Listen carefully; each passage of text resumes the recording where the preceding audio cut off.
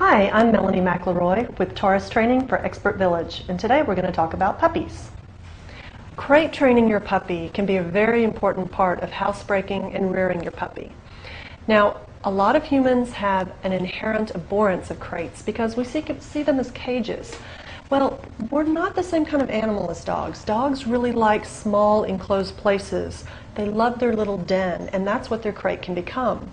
You can use the crate for housebreaking and to keep your puppy safe and out of trouble.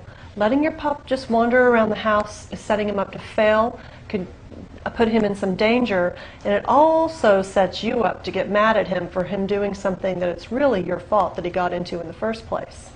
So please consider a crate for your puppy.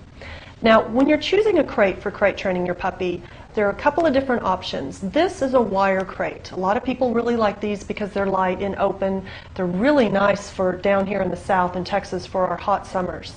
There are also the plastic airline crates, which dogs tend to like even better because they don't have quite as much room to see out of the crate. Now, just like everything else, the leash and their collar and their learning their name, you need to move slowly. Don't just put your puppy in the crate. If you have gotten your puppy from a responsible breeder, he should already be used to a crate. So what I want to do is, little puppy, good boy, is have little Barto here have positive associations with the crate. So I'll give him some treats near the crate. Good.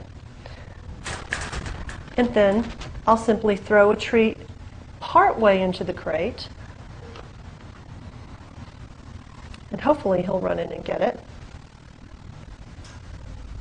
So see, he's not even going all the way in the crate yet. I do not want to immediately put him in there and shut the door.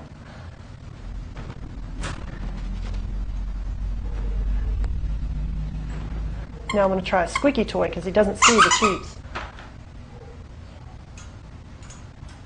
So see, he's thinking about it. Now, since we're short on time, let me just describe the progression because this could take several days, even up to a week. You throw the treats farther and farther and farther into the crate.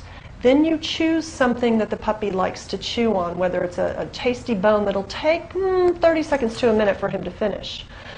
Then you can close the door, but open the door before he actually finishes the treat. You can also feed your puppy in the crate. Good boy!